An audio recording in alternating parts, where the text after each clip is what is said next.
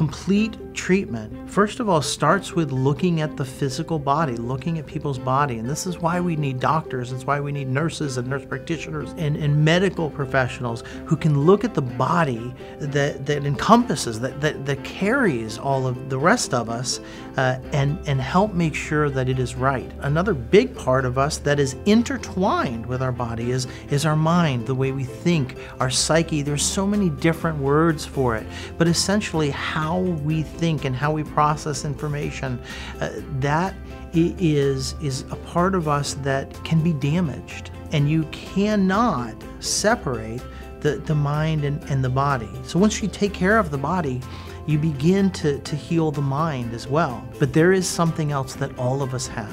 It is the thing that makes us move, the thing that animates us, the thing that is innately eternal.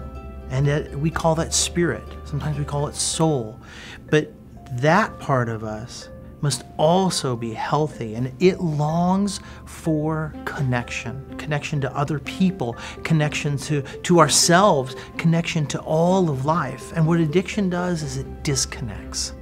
And so true treatment of this disease of addiction requires that we bring healing to the body, that we bring healing to the mind, and that we create openness and connectedness in the spirit. Not only is it good to treat them all together, but it is imperative, because though they are separate parts of us, they are completely interconnected.